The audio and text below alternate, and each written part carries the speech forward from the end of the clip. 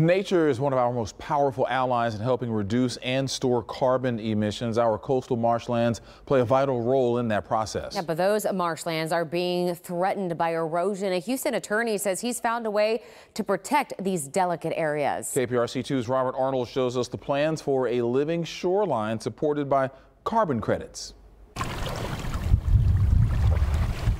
This is where the economy is headed. And it's a new economy for agriculture in Texas, for coastal landowners. It's a massive goal. It's part of a new economy of carbon as well as protection of the Texas coast. To create a 1,000-mile-long living shoreline stretching from Orange County to Cameron County. To sustain coastal fisheries, to sustain coastal birds, to sustain all of those things that we as people really enjoy. To Houston environmental attorney Jim Blackburn, it's also a way industry and nature can partner in the fight to reduce carbon dioxide emissions. We want to give companies the opportunity to help reduce their carbon footprint by contributing, by buying, if you will, a mile, 2 miles, 10 miles of this living shoreline. The plan is to protect the Texas coast from erosion and sea level rise, which is eating away vital marshlands. The marshes are the key to the fisheries of the Texas coast. Shrimp, blue crabs, flounder, all use the marsh as a nursery. These coastal habitats also naturally siphon tons of carbon dioxide out of the atmosphere and store it in the soil. This is commonly called carbon capture. Environmental scientists believe rising carbon dioxide emissions contribute to global warming. Every acre of marsh has about 400 tons of carbon that's been deposited in the soil. The idea is to deposit rocks or bricks near the coastline, then seed the reefs with oyster spat.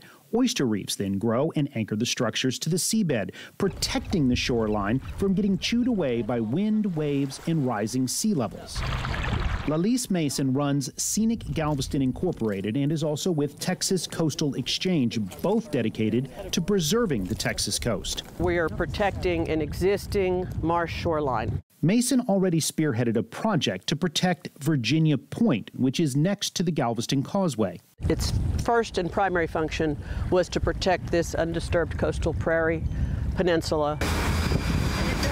Stone reefs were constructed to protect the shoreline from erosion. Marsh grass was then planted to help keep the carbon stored in the soil from being released. And it develops biomass under the ground, develops a huge root mass.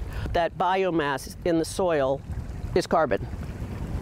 That's soil carbon, that's what it is. The entire area is thriving with fish, fowl, and rapidly thickening lines of marsh grass. We try and develop, when we look at a living shoreline, a solution that mimics that natural system. Chris Levitz is the Gulf Coast manager for AECOM and helped design the system now protecting Virginia Point. He and Mason are taking the lessons learned here to work with Blackburn on designing different prototypes that will eventually make up the living shoreline. Do this, but do it almost like on a more repeatable, smaller scale. The idea is getting buy-in from one of the largest energy companies in the world.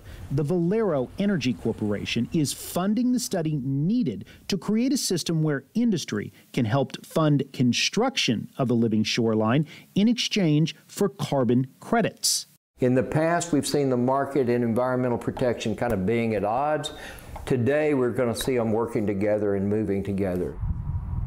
Blackburn says the design phase of the project should be complete by the end of this year, and he hopes to see construction begin on segments of the shoreline next year with the goal of having the entire project complete in 5 to 6 years. If you'd like to get a better look at the plans for the living shoreline, we have several documents for you on click2houston.com.